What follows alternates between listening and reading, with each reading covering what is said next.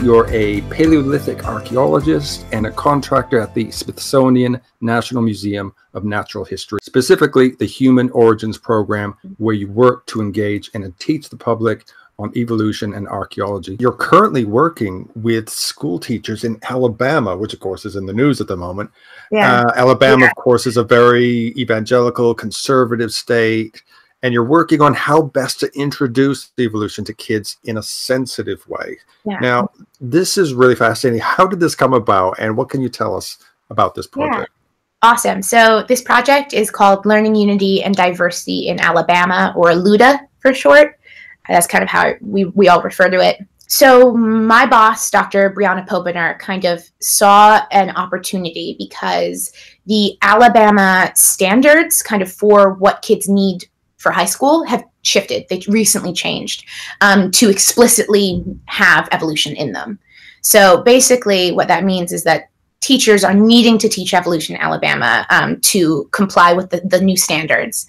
And what Brianna kind of saw in that moment, and what a lot of the team, because we have a bunch of team members that are from Alabama that work directly with high school students who are, you know, educators themselves who do human evolution. Anyway, what they saw is this opportunity, right? That this new standard came out, and these teachers are going to be looking for curriculum to fulfill that standard.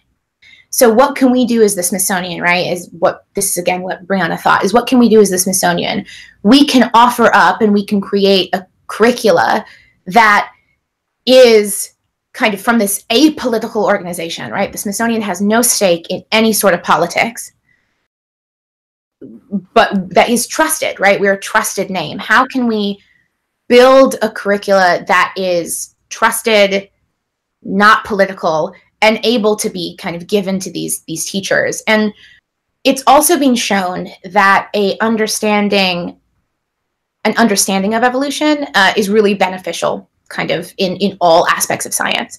But some of the issues, right, with Alabama is, I think it is 4th in the country for the acceptance of evolution. And so it's really low, right? 4th, yeah, fourth the lowest in the country. And it also is a state that still sometimes, I'm pretty sure, has stickers on a lot of the textbooks that say, you know, evolution is just a theory. I couldn't believe it when you said that on the Life in Ruins podcast. You mentioned that. What, they got a sticker that they put? Yeah, exactly, right. And it's not even true. It's not even true in terms of what theory means in a scientific sense.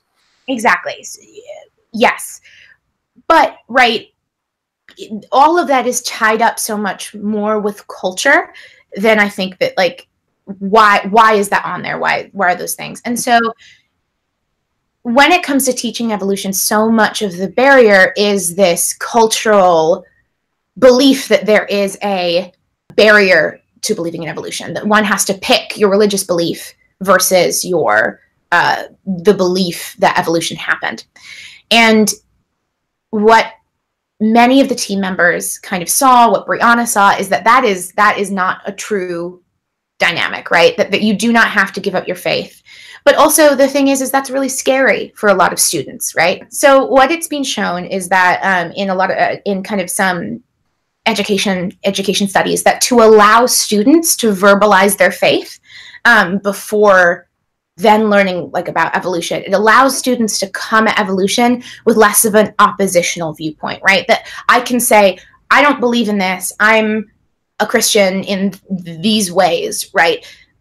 Allows them to verify their faith with their community, with themselves, and then kind of come to learning about evolution, whether that is believing in it or whether that's just learning about the mechanisms. And so what they have developed is the CRS, which is this kind of the beginning part of what we kind of give the teachers to learn, or give the teachers to teach, which is the cultural and religious sensitivity.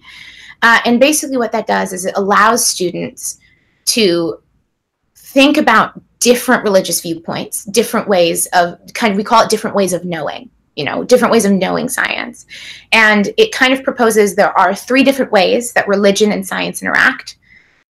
There's separation, integration, and conflict, right?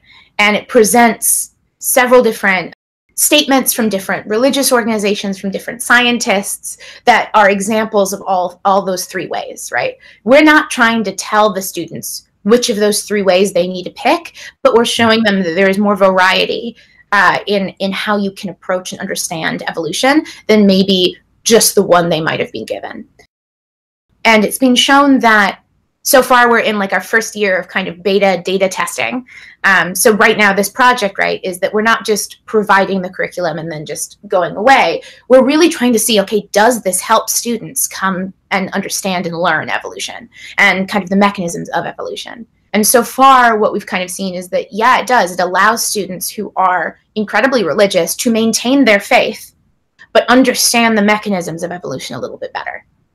Would this be kind of like a theistic evolution approach, the idea that, yeah, this could be a god, but perhaps he kicked off the whole evolutionary thing, It allows it to be open for the students to decide themselves. It seems to be working then. So far, I mean, the teachers seem really happy. So I'm project manager on that grant. I didn't, we have this amazing team of people who are doing curriculum development and activities and reaching out to the teachers. And I'm actually, I think, one of the only people not of faith on the project, right? So all of these people are intensely amazing who are working on this.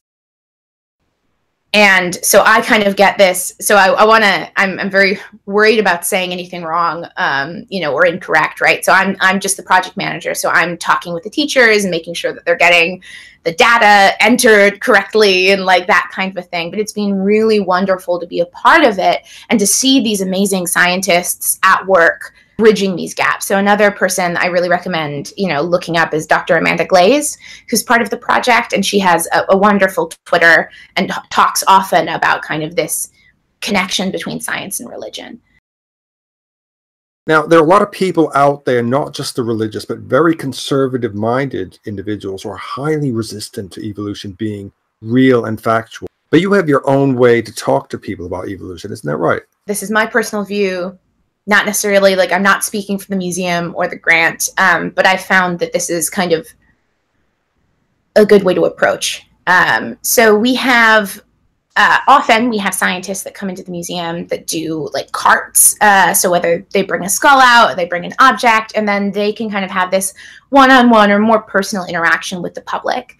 And sometimes you do then get there in those interactions. Sometimes you get people who do not believe in evolution.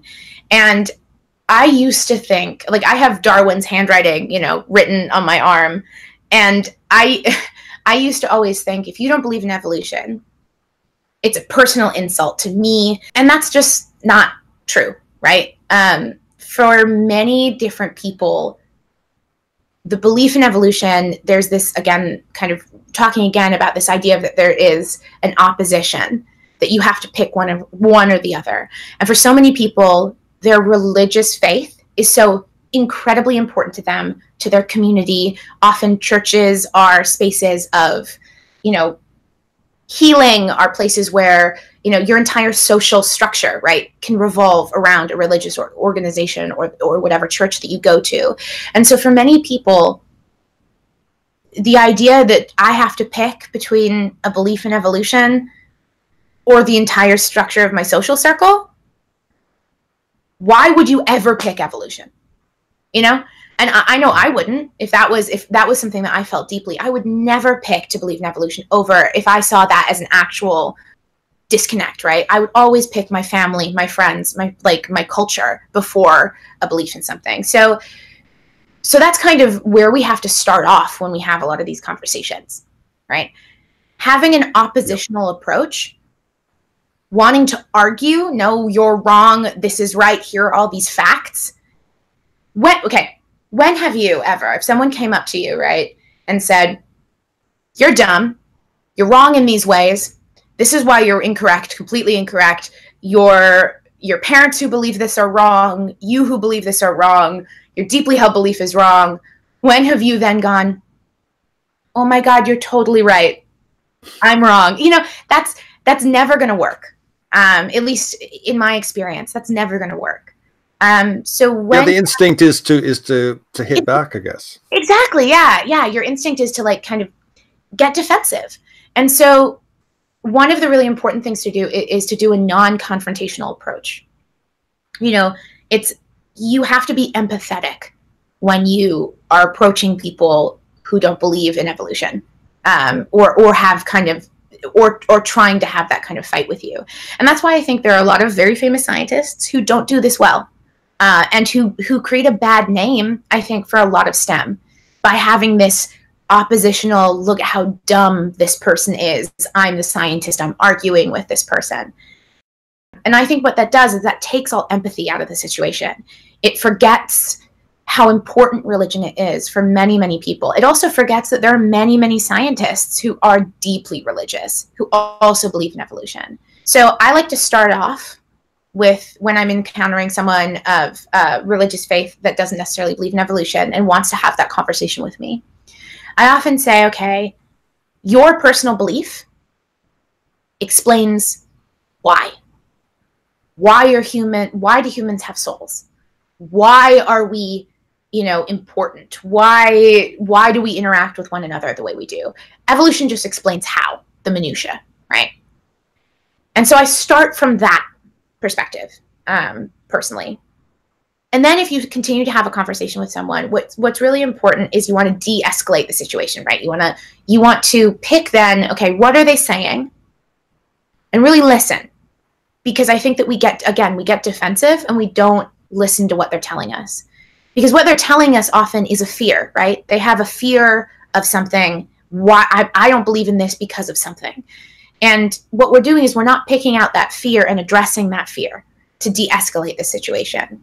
So again, so much of this is wrapped around having empathy for different people. So we want to pick out that fear. Okay, what are they afraid of? How can we address that and talk about what they're afraid of? And then also, pick a shared value. You probably, any person out there, you have a shared value with someone, right? Whether that be, don't be mean to each other, something like that. You probably have a shared value.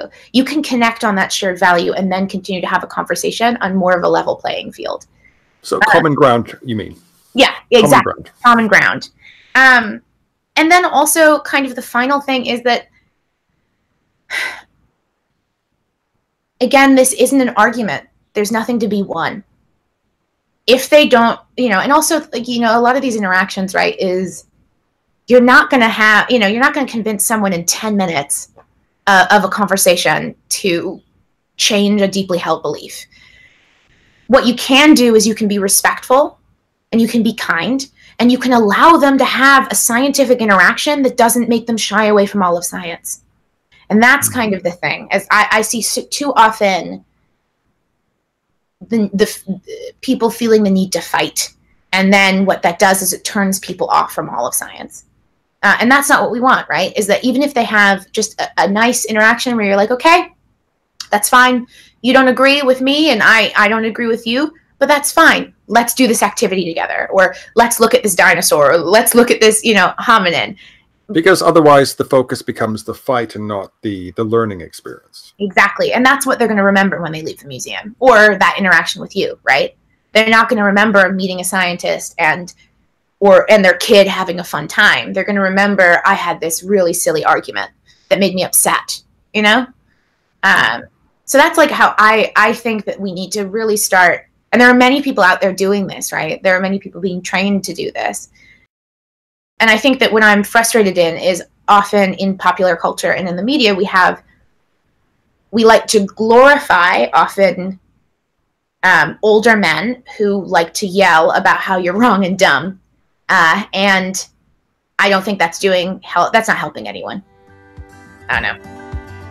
I will put links to all your social media in the description below. And if there's anyone who wants to contact you regarding paleoanthropology, archaeology, and the sciences in general, is it okay for them to do that? Hell yeah. You're welcome to DM me or on Twitter or Instagram. I check them pretty regularly. Excellent. I will put those in the description below, like I said. So, Ella Beaudoin, thank you very much indeed. And hopefully we will catch up with you again for another chat.